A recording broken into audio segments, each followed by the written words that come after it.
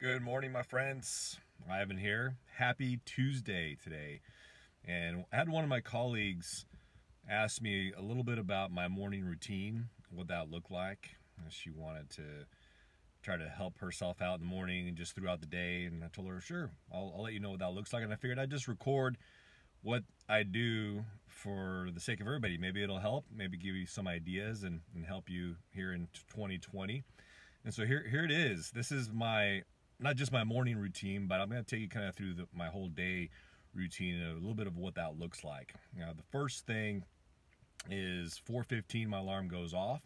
So I had to kind of get myself into the mode that I was going to be an early riser. It took me a while to convince myself that that's what I was going to do, and I had good reasons for it. So 4:15, I wake up, and the first thing that I do is I hydrate. I have about 30 ounces of warm water with apple cider vinegar in there. Hydration, I think, is very important in the morning. Around 4:25 to 4:30, I have what I call my power hour. I got that term, of course, from Tony Robbins. And in that power hour, I start first with my devotionals, prayer, a little bit of meditation, whatever that means to you, and some reading. I'll go over my goals. I'll do things of that nature, and then I'll usually go onto my power list. And my power list is something I learned from Andy Frisella, and he talks about writing down 5 things that are critical things that you're going to accomplish that day, and basically to not stop your day until those 5 things are done. And the cool thing is that if you finish those 5 things early enough, those 5 critical items, then you've gotten the 5 most important things that are going to propel you forward done in that day. And I actually have my notebook here that talks about this, and I want to share a little more detail with this because it's important. So this is my power list. You put the date down, and you write down your 5 things, and then at the end of the day, if you accomplish all those 5 things, you put a big W on the top next to the date, which is awesome, right? Especially for those of us who like to check stuff off. And if you missed even just one, you had to put a big L next to that date.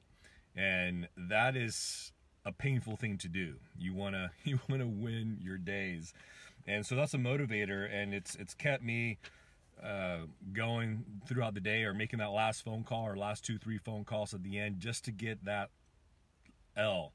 And then the idea and the concept, of course, is that the more days you win, then you start to win your weeks, and as you win your weeks, you start to win your months, and as you win your months, well, now you start to win the year, right? So that's the whole idea of a power list. You keep yourself accountable to no more than 5 critical items, because really nobody has enough time to complete more than 5 critical items. So that's all part of my power hour there, between around 4:25 and 5:30 in the morning.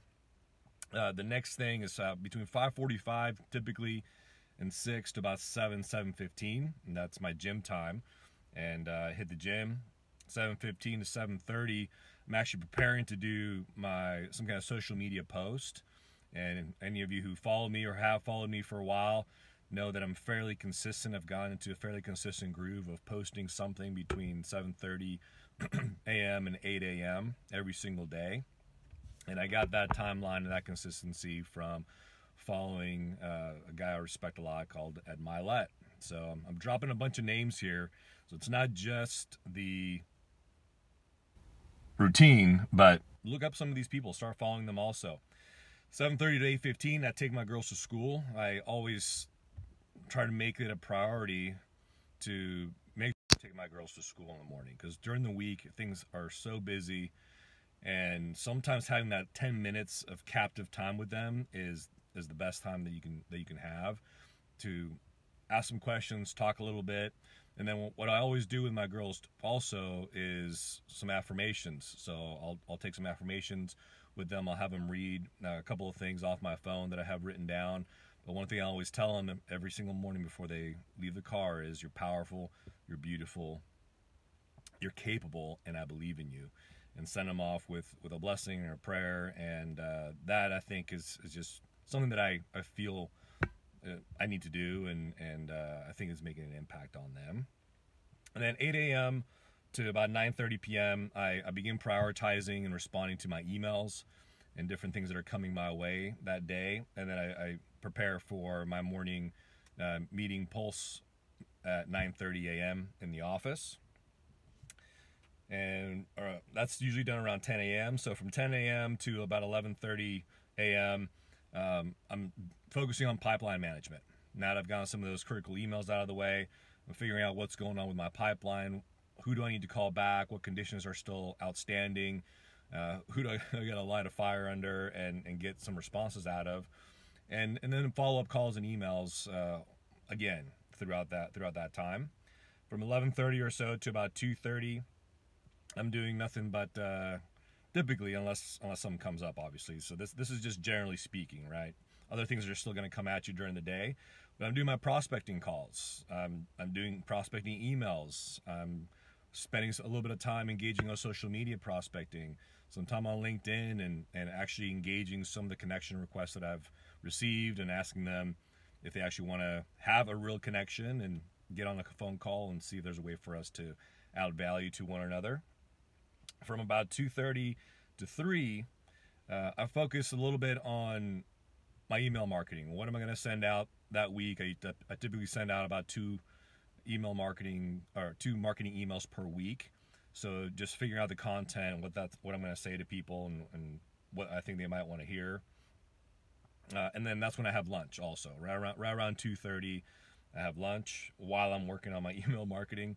I typically never leave my office to go to lunch. I usually have work through lunches, and that works for me.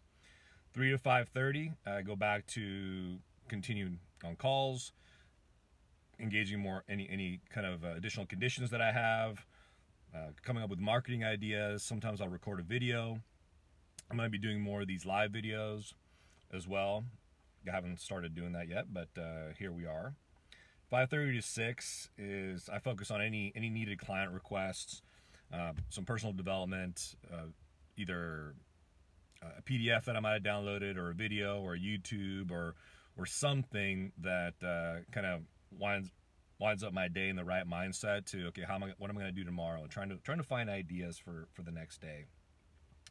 Then from 7 to 9 p.m., that's time with my three girls, my two daughters and my wife. Of course, we do dinner, prep for the next day, figure out make sure that they got their homeworks done, and if they have any questions or help, or they need anything like that.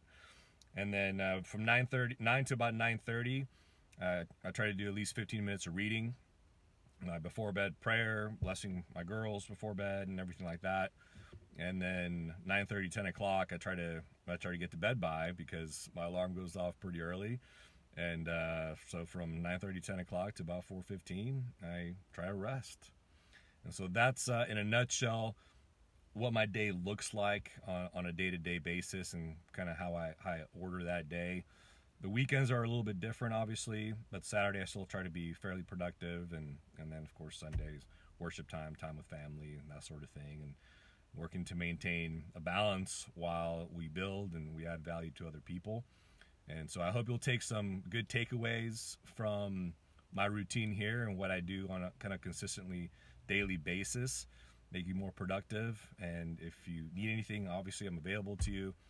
I want to collaborate with as many people as possible to be a resource to one another and add value. And I appreciate every one of you. Have an awesome day, kick butt, and we'll see you again soon.